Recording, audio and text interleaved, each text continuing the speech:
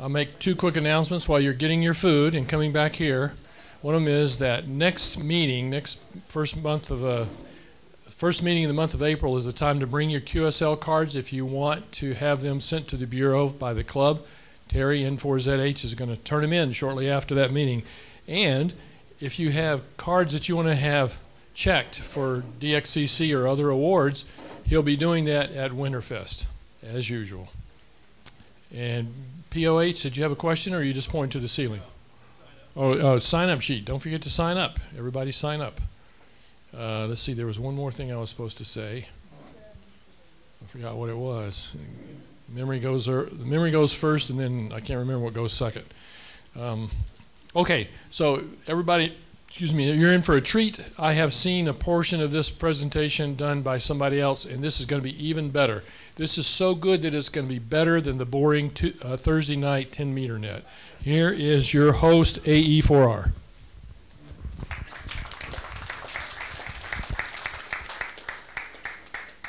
Thanks, Bill. I don't know what to say now after all that. I will say that it might be even more boring than the 10-meter net.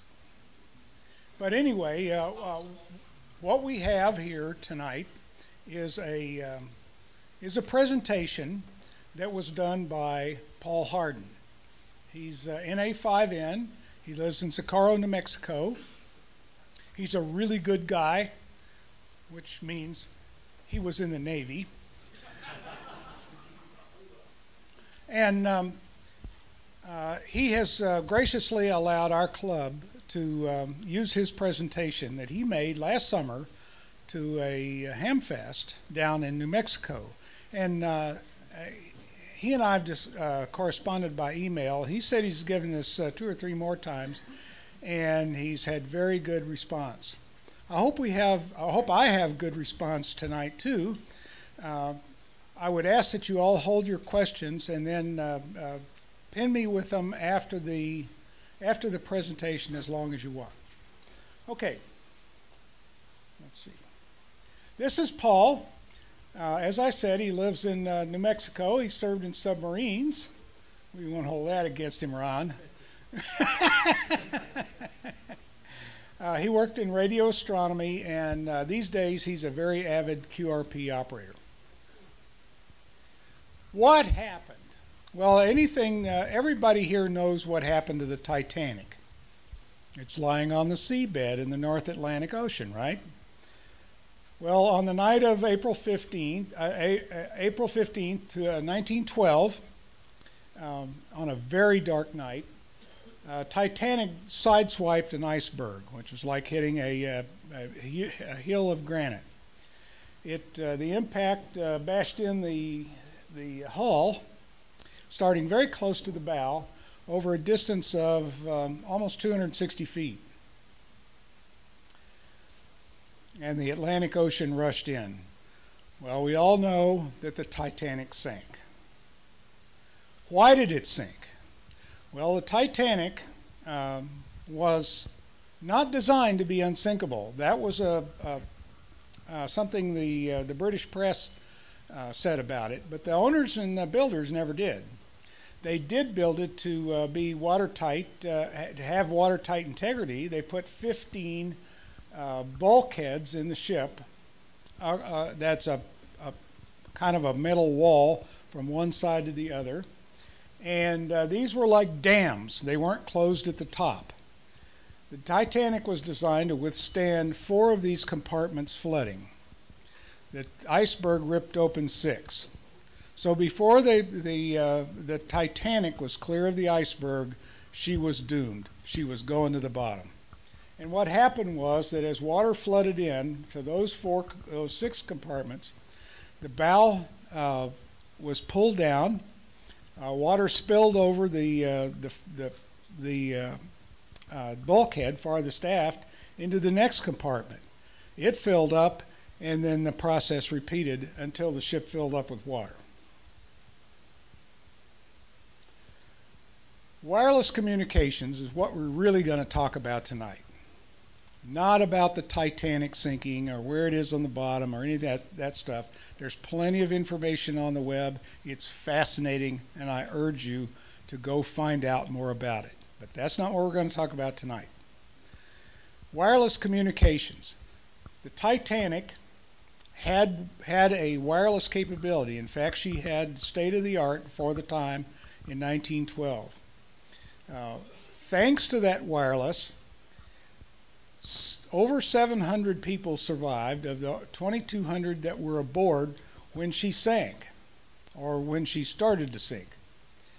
And that was thanks not just to wireless, but also the heroic conduct of her passengers and crew. Without wireless, the ship would have had no means to summon help from other ships other than shooting flares, and that didn't work. We'll talk about that. And there likely would have been few, if any, survivors. Paul put this slide in. He had the idea that in the past, ships without wireless, our ships had gone to sea over centuries, maybe thousands of years, and not come back. They'd never been seen again. All the people that were aboard them were lost, and without ever being seen or heard from again. Well, that was still happening up to the end of the 18th century, and even into the 19th century it was happening. The Spanish galleons that were lost were in olden times, but the Mary Celeste was in 1872 a freighter that left New York City, headed for somewhere in the Adriatic or Italy, and she disappeared. Almost a year later, she was found floating derelict. Nobody was aboard. Where did those people go? No one knows. One of their boats was missing, but the ship itself was still seaworthy. What happened? Well, with wireless, those people, instead of bailing out and floating desperately on the ocean, trying to do something that got them all killed, they might have been able to signal for help. But what did the ships like the Mary Celeste and the galleons have to have before they could use wireless? Even electricity, that's right. Well, let's talk about electricity. The first ship that ever was wired for electricity was the small cruise ship, SS Columbia. She went to sea in 1880. She had a wireless system, or an electrical system aboard. The owner of a big deal railroad and shipbuilding company heard about Mr. Edison's light bulbs, went to see a demonstration, and decided they would be good for his ship. So he bought 4 big Edison dynamos, installed them in the ship with belts to run on the ship's propeller shaft. And it worked. They had guys down in the engineering plants adjusting the voltage on the lamps whenever the screw or the shaft sped up or slowed down, but it did work. The Navy took notice of this, and by 1883 it was installing electrical systems in its ships. So soon electrical systems became standard on all ships. And you've already seen a picture of the Titanic with all its thousands of lights. You can see that by 1912, lighting technology had improved immeasurably. Well, wireless didn't come along right away. We'll talk about when it did. It's a 20th century development. In 1898, a ship not unlike the Titanic in its function and size, this was a big liner, it was French, the SS La Bourgogne. She was a popular liner that made the run from France to New York City. And In 1898, she was out there going really fast as she could go through thick fog. How many here have ever been in really thick fog? Fog so thick you can't see the end of your driveway. That's what she was doing. She was barreling along in the fog. No radar. She was sounding fog signals. There came other fog signals through the fog, and then suddenly a big iron sailing ship smashed into her right amidships. The sailing ship's bow was completely wrecked. A big hole opened up in the side of this ship. She keeled over. There was a huge battle on deck between crew and passengers to see who could get into the lifeboats, and she went down. Meanwhile, the sailing ship is out there in the fog somewhere. The liner was sounding a big whistle, and the sailing ship thought the passenger ship was looking for her so that the passenger ship could rescue the sailors. When the fog lifted a little bit, the sailors on the sailing ship saw to their horror this ship going down, and they picked up not all that many survivors for the many aboard. You say that over 700 people were aboard and only 173 were saved. Well, I urge you to read about this. This was a terrible, terrible story, disgusting and revolting about what happened on the liner. But what happened for the people that were saved is they just were lucky to have the sailing ship still there and able to help them get aboard. Otherwise, they would have been out there floating for who knows how long, and they might have all perished. This was before wireless. Well, here's wireless. You kind of all know the story of Marconi, right? He was experimenting with trying to send signals across the Atlantic, and finally he succeeded in 1901. He started building wireless stations. He set up networks to relay signals. He realized that there would be good business selling wireless to shipping companies to put on their ships. Telefunken Corporation in Germany, how many have ever heard of them? Anyway, they set up a competing service and stations. In 1906, radio amateurs got themselves together and started putting together wireless stations. I'll talk more about that in a bit. In 1907, the Marconi and Telefunken started a subscription service for the shippers. They would provide operators to come aboard, equipment, and they would provide relay stations, and from those they could send messages back and forth. They could provide weather, ice warnings, what have you. In 1910, the Congress decided that American ships should have wireless capability, and so ordered. This meant that all the ships that touched into American ports had to have it too, so ships began to be retrofitted with wireless stations. And as Our Lady Nancy once told me not too long ago, that's where the term Radio Shack came from.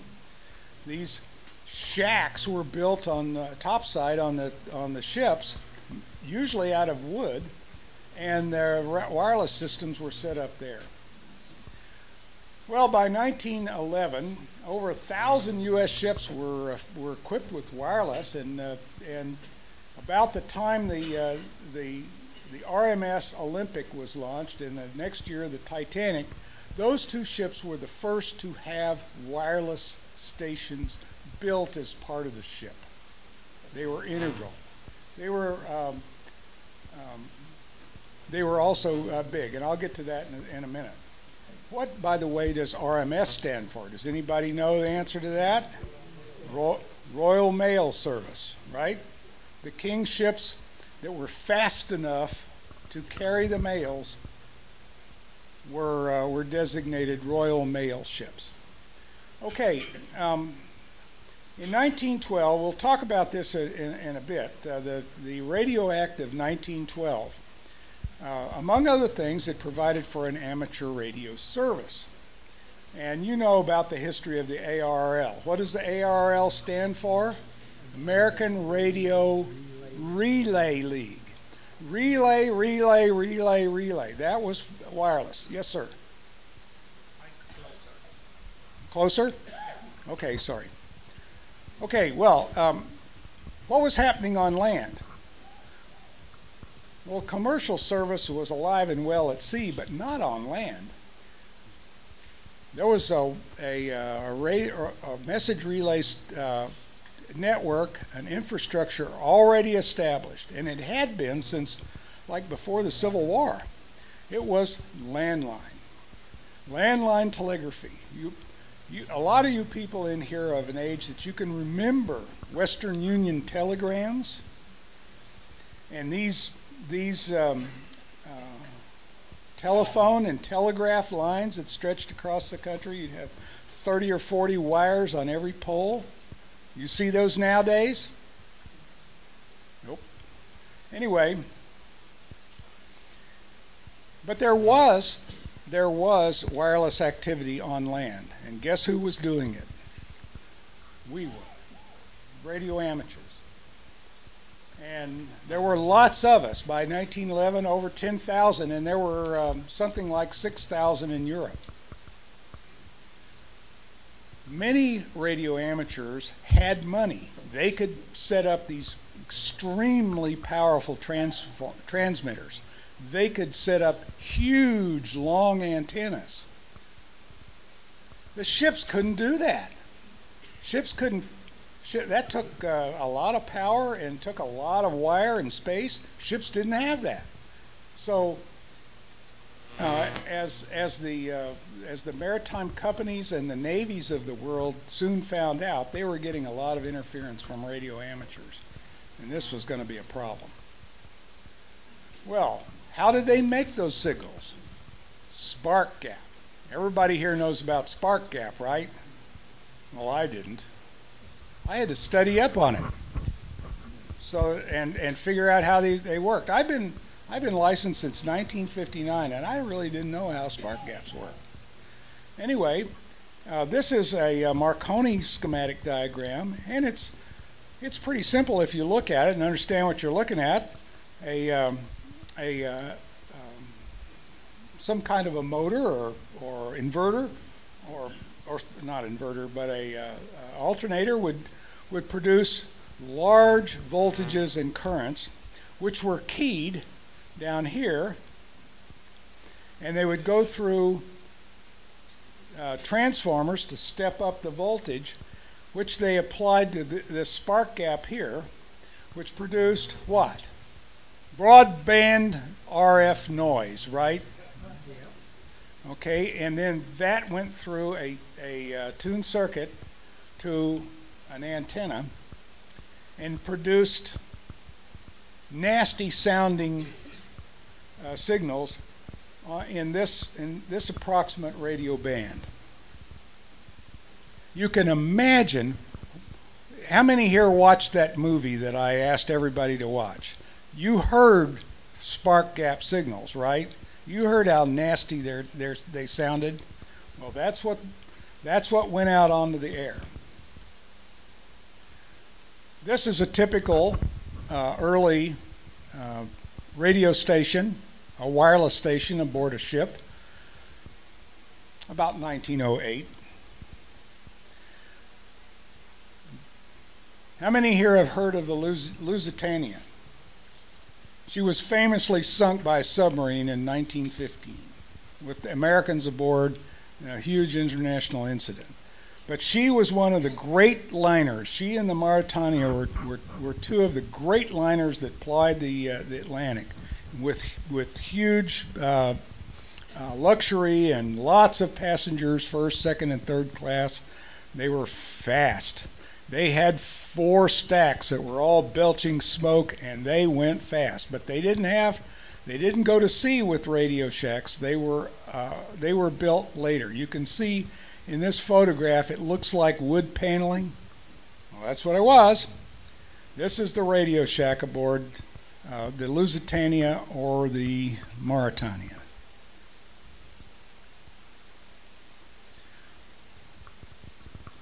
Those were Cunard Line ships. White Star came along with two big ships, even bigger than the Lusitania.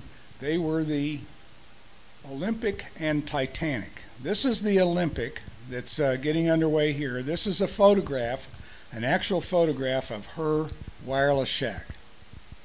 Very nicely appointed. You can see all that modern gear there, right?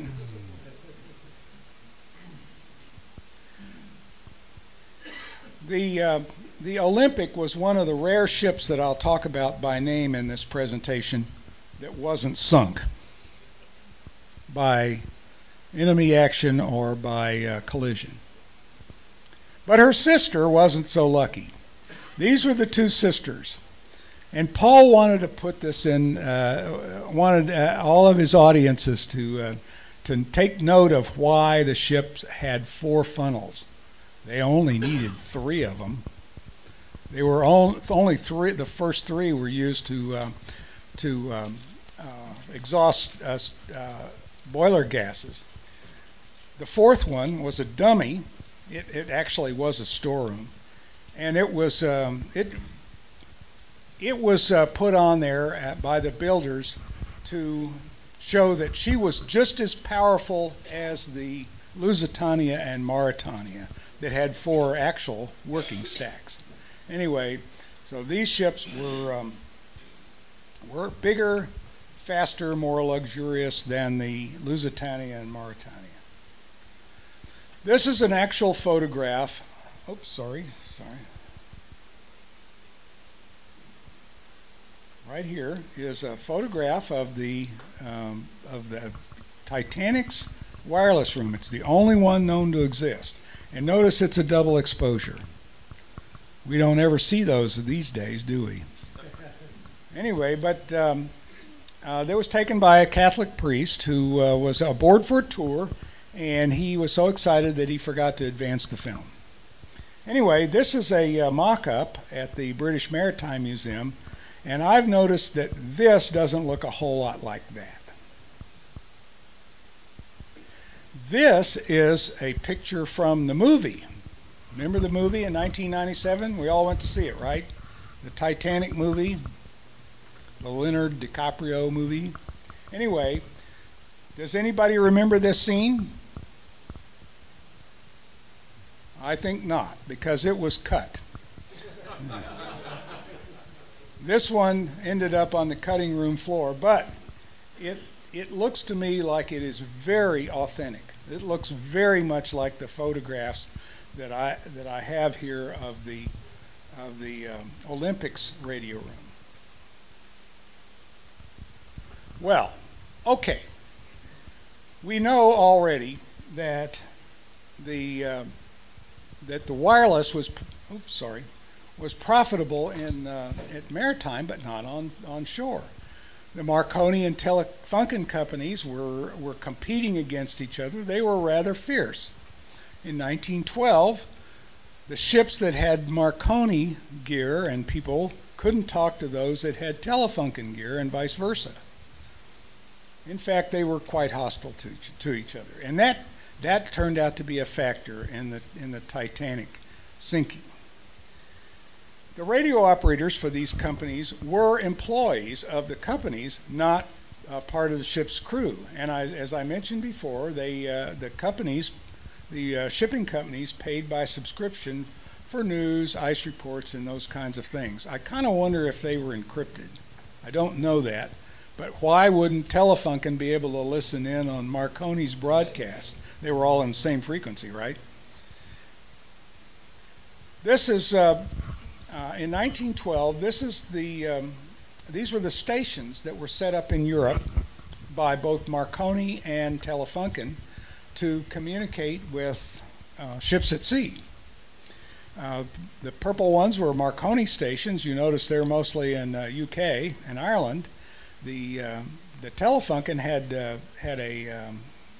pretty big network ashore in the rest of Europe. The green stations were Marconi stations, but they were operated not by Marconi, but by French Navy people. On the western side of the Atlantic, it was pretty much a Marconi story. They had stations in Newfoundland and Nova Scotia and New York, other stations too, but these are the ones that were players in the Titanic drama. Notice that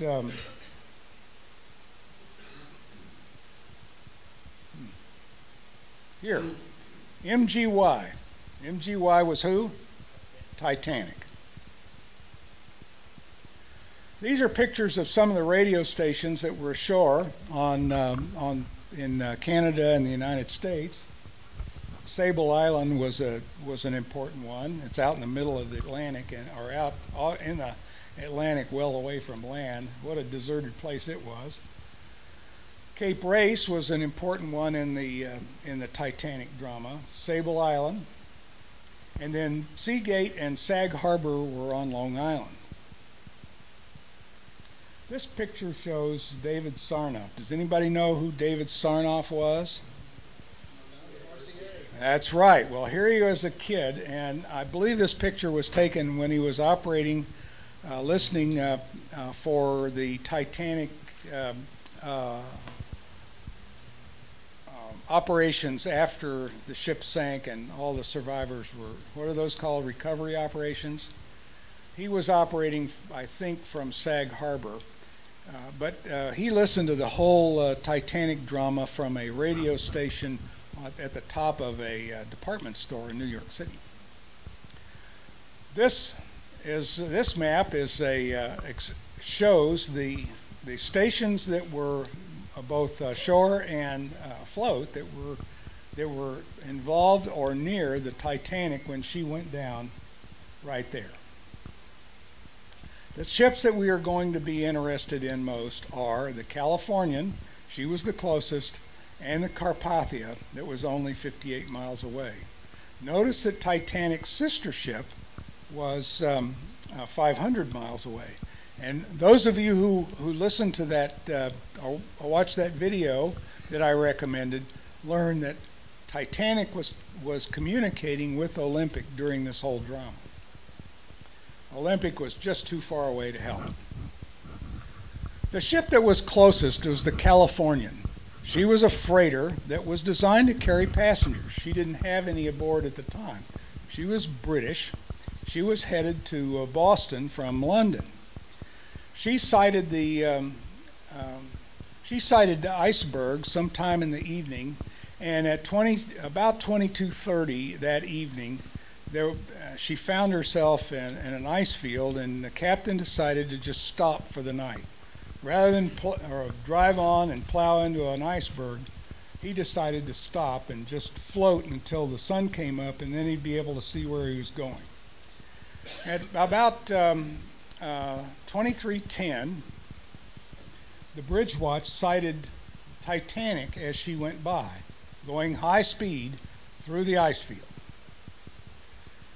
A Marconi operator aboard the Californian, whose name was Evans, sent warning at the captain's order. He sent warnings of the ice out by wireless.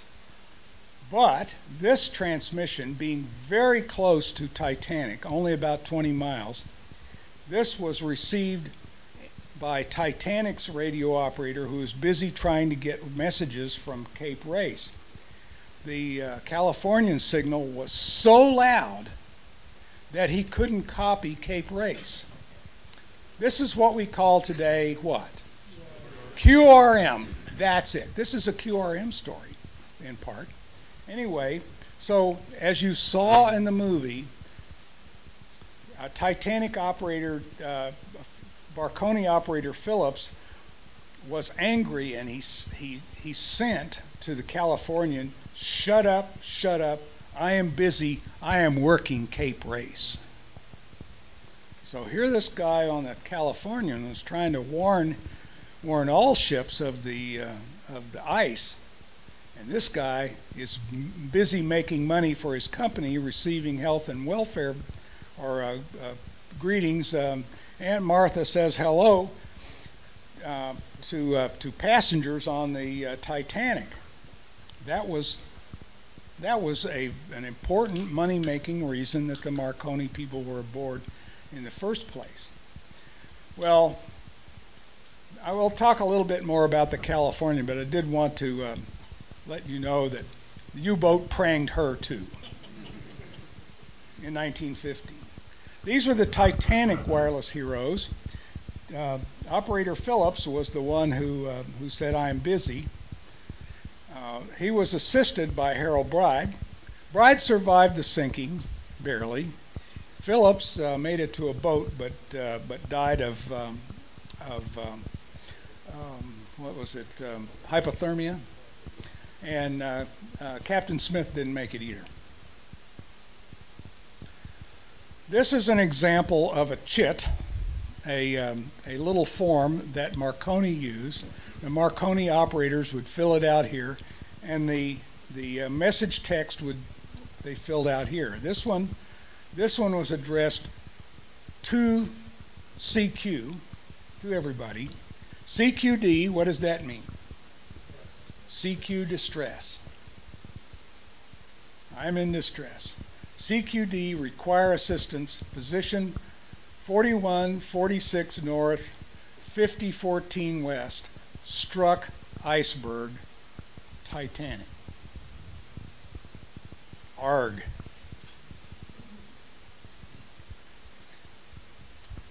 The next ship, the next closest ship to the Titanic was Carpathia. Carpathia was actually a Royal Mail ship liner, an older one. She was able to hear the Titanic's distress signal. The operator got the attention of the captain. The Carpathia made for the Titanic, but she was about 4 hours away. Oh, and by the way, guess what? Carpathia was pranged by U-boat too in World War I. These are pictures of taken from Carpathia, showing the survivors still in the boats, and then once on deck, they came aboard with whatever they were wearing in the water, and it was all wet and cold. The passengers aboard the Carpathia generously offered them coats and blankets. These people had to sit on deck because the ship was full already, and the Carpathia headed for New York City. Here's the Titanic radio operator Bride being assisted off the ship, off the Carpathia, and there was her Marconi guy. These guys spent, Bride, even with his frostbitten feet, helped the Marconi operator on Carpathia send tons and tons and tons of messages from the Titanic survivors. These two resisted bribes that were sent in plain language from newspaper reporters in New York and other places, offering them big money for scoops. But they resisted, and I think that reflected really well on them. Anyway, there were other ships that in the area that were able to recover the bodies.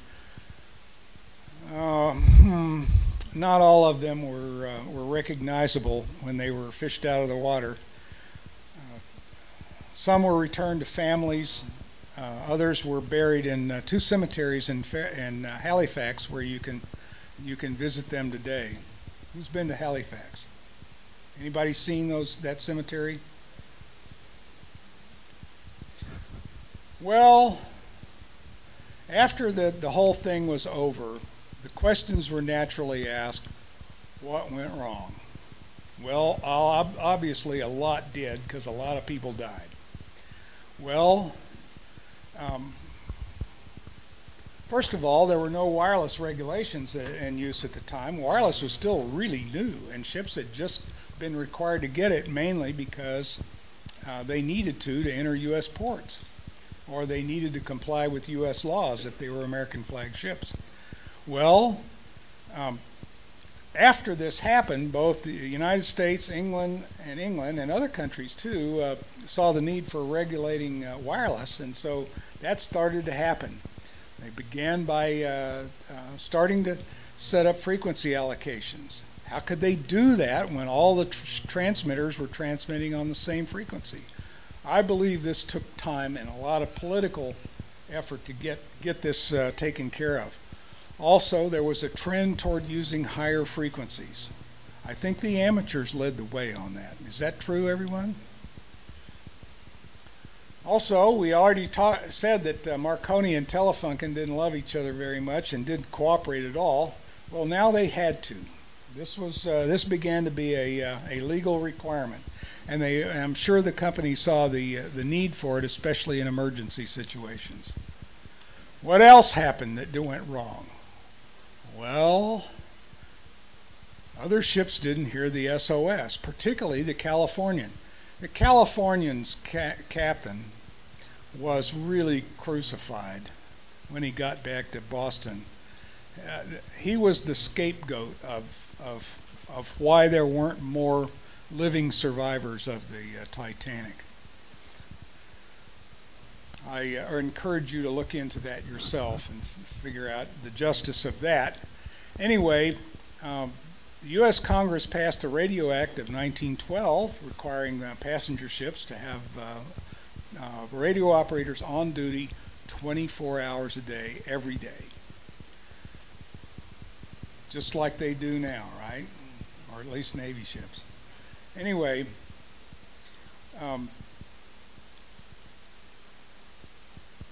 internal communications between the radio shack and the bridge were required. Passenger ships had to be in contact with other ships or shore stations all the time.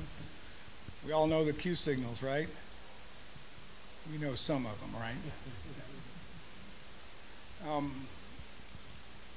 Wireless equipment had to have a backup power source, and rocket flares were required for distress use only.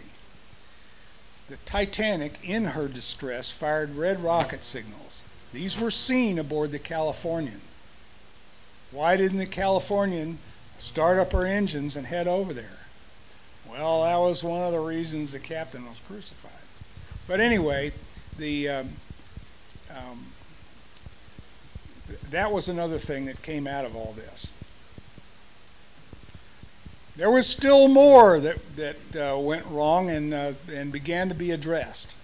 Lifeboats.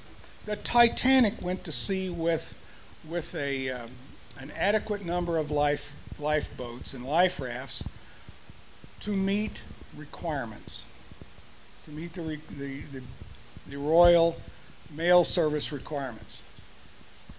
But they were not adequate for the number of people who were aboard. There were less than half berths aboard lifeboats for the number of people aboard. So that had to change.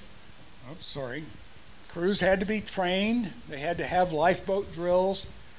Who here has been on a cruise? Modern. Did you have lifeboat assignments? Did you have a drill? Well, thank the dead Titanic passengers. What else went wrong? Well, how about that ice field that all these ships were floundering around in? In 1912, the U.S. Navy got the job to begin an ice patrol and send out reports of ice without cost and without encryption, so that all users, all the ships at sea, could get reports of the ice and other hazards. In 1916, the U.S. Coast Guard was formed to take over that job. What started in 1916 for the United States? World War I, right? 17, but we were spinning down the vortex, right? Because Lusitania was sunk, and anyway, so the Navy was going to be busy.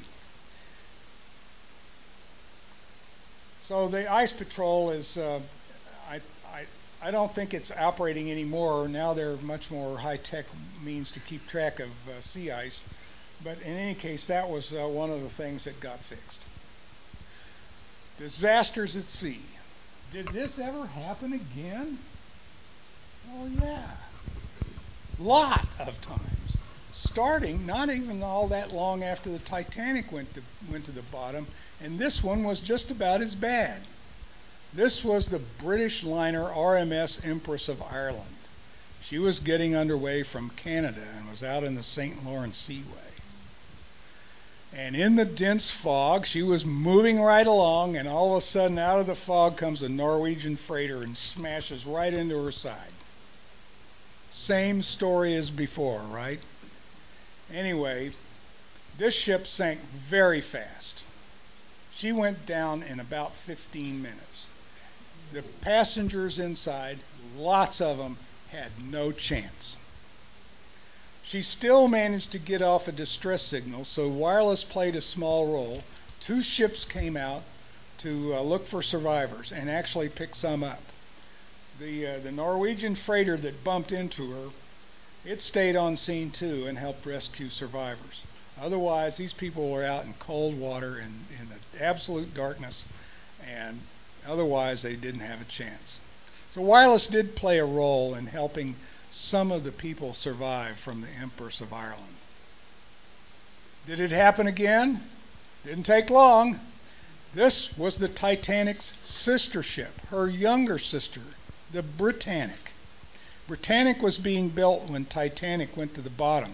So the engineers that were building her put some improvements into her to make up for some of the deficiencies that were recognized in the Titanic.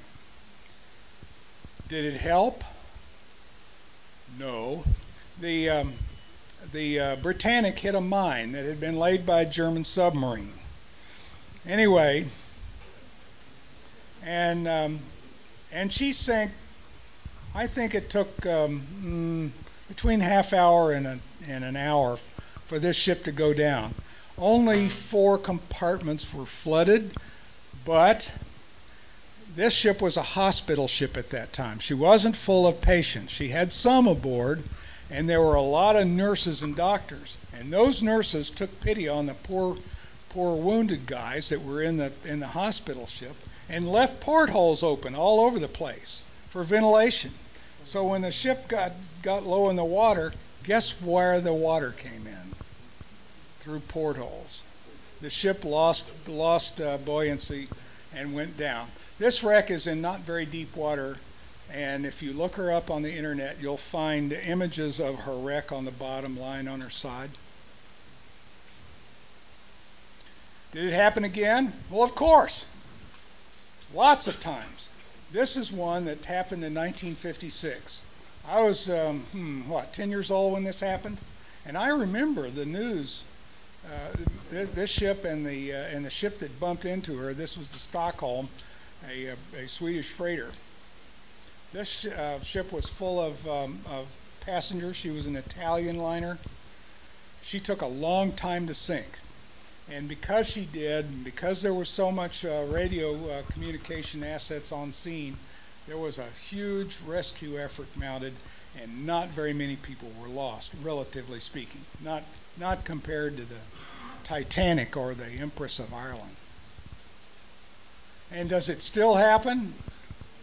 Yes. You all remember this. This was only 7 years ago. This was the Costa Concordia. What happened to her? Yes, her captain, showing off, ran his ship too close to an underwater rock that he didn't know about, and it ripped open her side. And guess what happened? Same thing as happened to the Titanic. She filled up with water. Fortunately, she was in shallow water, and this is how she came to rest. But there were still a bunch of people that were lost. 36 people killed in this. The ship was a total loss. Moreover, it took a huge and expensive salvage operation to get her up off the rocks without spilling oil all over the place. in a resort area. And so as a result, this was a hugely expensive thing, and the ship was lost anyway. Could have gone to the bottom out in the middle of the Atlantic. Well, what about the people that went down with the Titanic? They came from all compartments, all walks of life. The captain, of course, Captain Smith. There were the ship's officers. Oops.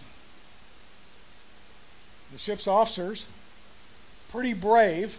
A lot of them knew they weren't going to make it off the ship, but they did their best to make sure that the women and children went first. Where do you think that came from? Women and children first? Remember that slide I showed you of that French liner, the La Bourgogne? On that ship, it was women and children last. There were over 300 women on that ship, and only one was rescued. Only one. And no children. Of all the children that were aboard, none of them survived. So, women and children first was the motto on the Titanic, and these guys were the first to pay. But there were others too. This was a stoker on the ship. One of the guys shoveling coal down in the bowels. Those guys did a heroic job, as one of our net members on the powwow net pointed out. You know, those guys stayed at their shovels, so the fires kept burning and the generators kept running and the lights stayed on, so that all those people topside trying to get into lifeboats had lights. This is a Catholic priest who comforted those who knew they were going down with the ship. They knew they were going swimming or just going down with the ship. This guy stayed with the ship. He was one of those many heroes on the ship that knew he was a goner and stayed at his job, his calling, until the end. But there were others too, like the big deal businessman here. How about this guy, the young adventurer? These people, the older couple, on a trip to America. Maybe they were coming back from Europe. These people were among the richest people in the world. She could have gotten into a lifeboat, but she stayed with him. This young lady, who knows who she was? This gal, I would imagine that she got on in Ireland. She was looking for a new life in America. She was down in third class or maybe second. Unfortunately, she didn't make it. But who is the most famous survivor of the Titanic? It was this grand lady. This lady was in a lifeboat, and there are all kinds of stories about how heroic she was. And when she was actually a grand lady in New York society. She was a philanthropist. She was active in all kinds of worthy causes, women's rights, children's education, literacy, children's literacy. And after World War I, she became a stalwart in a charity effort to rebuild those French villages and places that had been destroyed in World War I. She was a great lady. Long after she was dead, she became the subject of a Broadway musical. Anybody know what the name of that was? Unsinkable Molly Brown. She wasn't ever known as Molly. Her friends called her Maggie. Anyway, that musical became a motion picture in 1956 or so. Anyway, the Unsinkable Molly Brown. That's who she was. Well, now I'm done, but I'd like to leave you with a couple of things, a couple of more homework items to do. These I've watched this movie, and I didn't watch it closely enough at the time. I need to watch it again, and I think maybe it would be worth doing for all of us. This has a syrupy love story in it, But the Titanic was real, and the disaster was real. Yes. Yeah, okay, sorry. Anyway, and this is a book I read when I was in high school, A Night to Remember by Walter Lord. And it's still the book to read on the Titanic disaster. The Fairfax County Library has it. Please, when you have a chance, pick up this book and read it. It's very good. Well, Mr. President, that's it for me. I hope.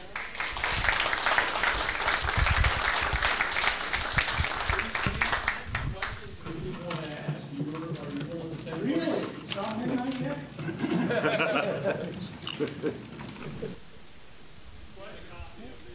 EQD telegram.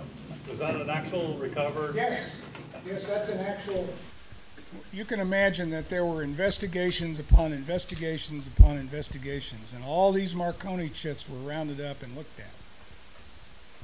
That wasn't the case with the La Bourgogne. The French government covered that baby up completely. It got all those French sailors on a French ship and took them back to France and never let them see the light of day again. That was a disgusting and disgraceful story. Read about it.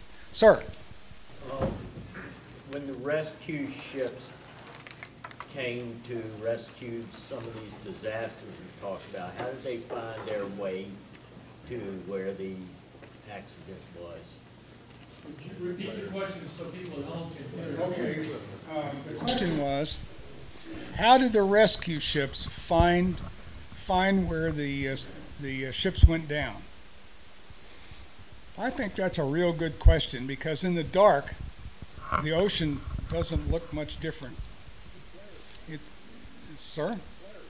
Well, if the ship is already sunk, there might be flares on the lifeboats. See, there might be flares on the lifeboats. But shooting, you only have so many on the lifeboat. So when do you shoot the flare? If you're the captain of the lifeboat, when do you start shooting the flares? The lights of the ships coming. What if you don't see the lights of the ships coming? What if you're out there for hours or even days? Do you want to die of starvation and still have flares in your flare gun? No. But do you want to shoot all your flares and nobody comes? Then what?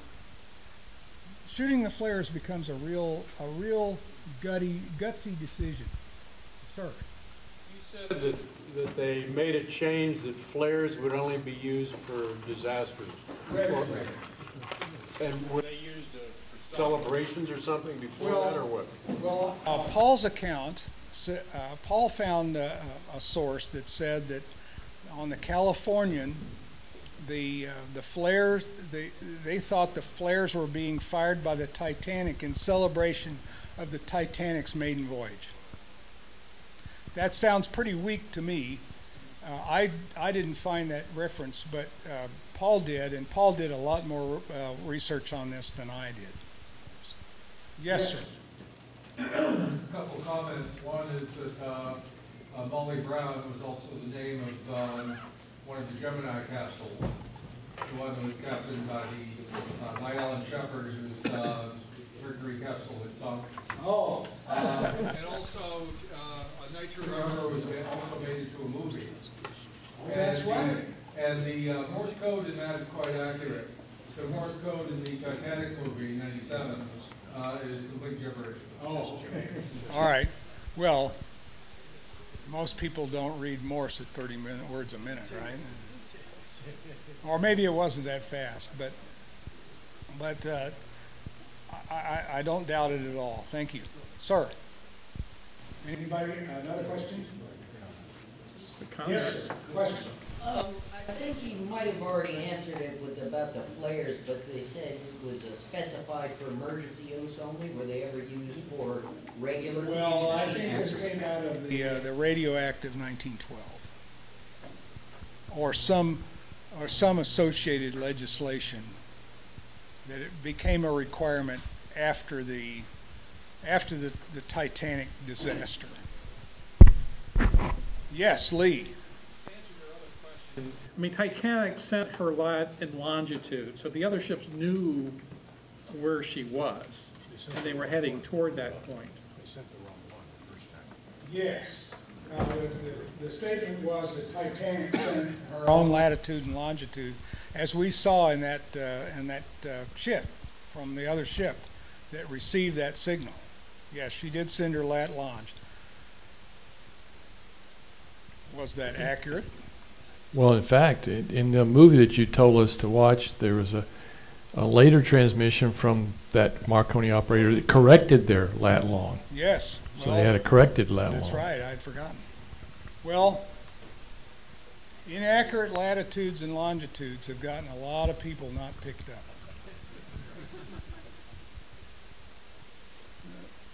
Yes, David. We rescued several people from the ocean near darkness. I can tell you that at the time the latitude and longitude were sent, that only gives you a general about 20-mile location where the ship was at some time. In the dark, if the ship was already sunk, it would be very difficult to establish where the survivors were. Well, they didn't spot the survivors until daybreak. Okay, and Dave's comment was that it's very difficult to find survivors in the dark, even if you know the latitude and longitude, because they may not be exactly there. They may be, hopefully, somewhere within a 20-mile area, 20-mile diameter area, square area, and Lee. Your clip actually had the guy on the Carpathian who spotted the first lifeboat. You know, daybreak, they were out there looking. And Yes. it actually references the person who first saw the first lifeboat. Yes. So The Carpathian spotted the first lifeboat after daybreak. Well, she was 4 hours away, starting about what, midnight, and the Titanic lasted until about 2 a.m. So those survivors were out there for several hours, and the ones that were in the water weren't alive when they were picked up. Kind of a lesson. Who here wants to go on a cruise ship this summer? The same people who want to go near a volcano this summer. Yeah. Take a cruise ship to go visit the volcanoes. A question, please? not me. Sold. Yes, Kerry. For those of you interested, there are two that I know of, Titanic memorials in Washington. The one is Taft, one of Taft's advisors went down, and there's a block of marble, and I'm not exactly sure where it is, but that's a memorial to him. And the second one is down on the waterfront, and they've been talking about moving it. And I looked it up last night, and I couldn't find any information about whether it's been moved or not, but it's down on the waterfront. It's ironically known as the Titanic Women's Memorial, but it's actually a memorial to the men of the Titanic, which was erected by the women of the United States in honor of the men who went down in the, with the Titanic, letting the women and children go first. In that regard, several years ago, I went down to the Titanic Memorial on the night of April 15th, and the Society, which I think is a group of people who are relatives or descendants of people who were either survivors or who were lost, had a celebration dinner in which they had one of the meals prepared by a local hotel from the Titanic, and all the guys showed up in evening coat and tails. Well, there were probably parts of the Titanic that you did not go unless you were wearing evening wear, and either men or women. And there were probably parts of the Titanic that were off limits to those that lived below decks, or second and third class passengers. This was the era of Downton Abbey, for those of you who are familiar with that show, so you know what dressing up for dinner is like. That was a Yes. show about dressing for dinner, right? This would have been the Edwardian era, is that right? The Edwardian? Sounds Anyway, good to me. I don't know my royals. No, he died in 1910. Oh, he did in 1910, okay. Well, other questions, please? Discussion, contributions? Jack? So antennas, what do they do? What's that mast thing in the front? So what was the question? Was what are the antennas that they use? Do you know? I don't know. I don't know the answer to that question. I didn't look that up. Sir? Mark gap, they're probably just long wire. Well, I think they were using a cage. There were wires that were stretched from mast to mast. And old ships of that time had what were they called? Wire cages, where they had multiple wires that were on spreaders. So they put a lot of wire into the air for a limited distance between the masts, things like that. The whole subject of antennas during the spark gap era is probably a good one, as is the equipment, the transmitters, and even more exotic were the receivers. That's an even more. Can you imagine how we would develop a receiver with no vacuum tubes? They were coherers, right? They're called coherers. Well, I don't want to try to get into a discussion there. I don't know. Let's say that for another discussion. Yeah, let's do that. Sir? Coherent was already obsolete by then. They used galena crystals. Galena crystals. So they used crystal radios for reception. Anybody here ever played with crystal radios?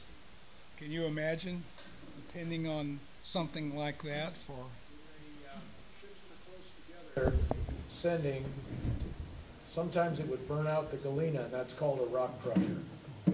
If you get a signal like a rock crusher, they'd carry a couple of those with them. Oh, okay.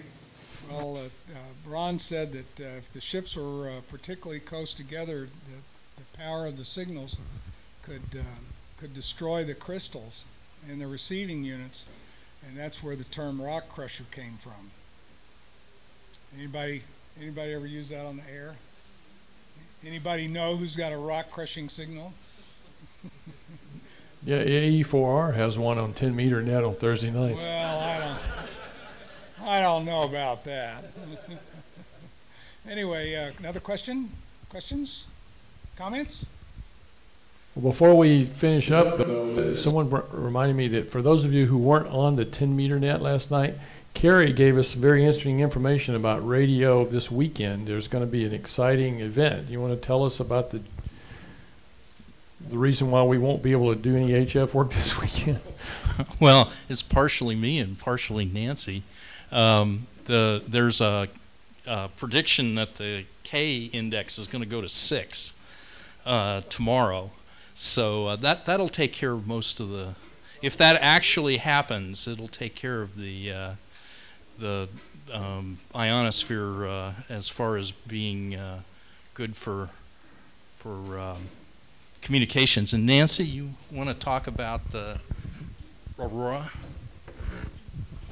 According to the University of Alaska Geophysical Institute, I think the aurora has a higher possibility of being seen farther south. I think it was going to be possibly visible low on the horizon if you were in Annapolis or farther north. So everyone get in your car and go a little farther north, AE4R. So since there's not going to be any HF communication, you can all go work at Winterfest and you won't be missing a thing. Thanks, Carrie and Nancy. By the way, they just provided really great advertising for the 10-meter net. Those of you who are regular check-ins, I'm sure look forward to Carrie's and Nancy's comments on the electromagnetic phenomena that affect our HF comms. And if you haven't tuned in, find a way to at least listen, because I look forward to hearing their comments every week, and it's one of the benefits and delights of being net control. So please, if you haven't tuned in, it's 28.444 megahertz on Thursday night at 8:30 p.m., world's most boring radio net. Well, that says a lot about what your life must be like if that's what you look forward to. Sorry, Mike, I couldn't help that. Well, there's a hand over here somewhere.